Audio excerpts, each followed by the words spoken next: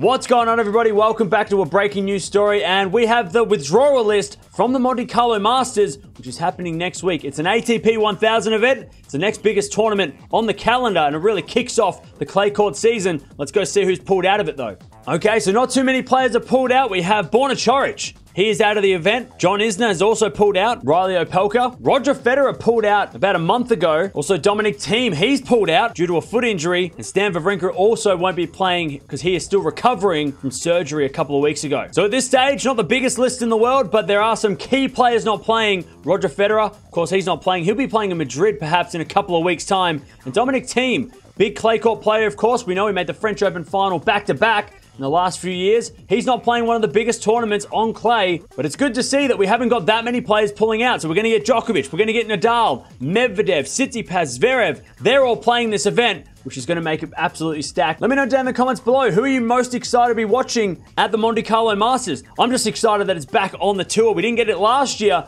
It got cancelled, but we got it back this year, and it's going to be exciting. I don't know if there's going to be fans or not, but either way, it's going to be great seeing the best players in the world. So the Monte Carlo Masters, we've got some players that are pulled out, but the majority of the top 10 are still playing.